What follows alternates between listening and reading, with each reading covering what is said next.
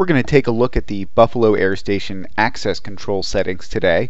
This is going to be for the WZR-1750DHP and the WZR-1166.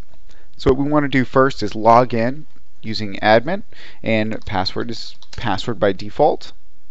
We're immediately going to go to the advanced settings, which you can do down here at this button, and then we'll go to the security area and select access control. You'll notice here that it's going to be disabled by default. We're going to enable this and apply down here.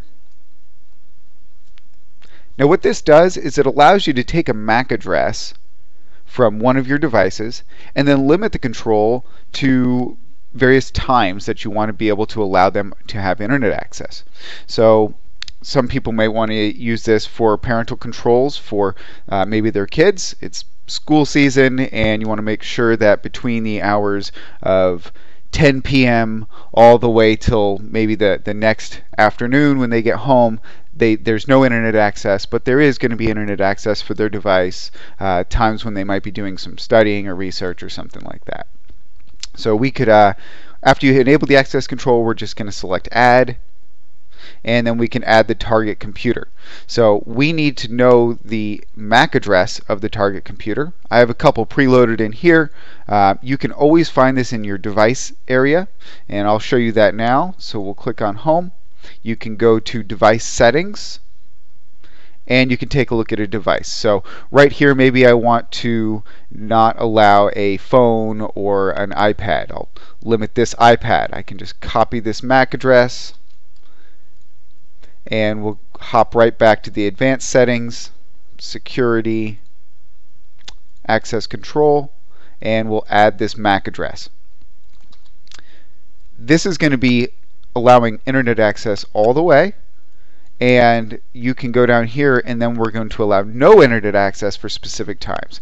So we're going to remove internet access from all times on Monday from 00 to, let's say, this will be 5 o'clock. Let's maybe do it till 16. So 00 to 16 on Monday. We'll do that for Tuesday, Wednesday, and Thursday.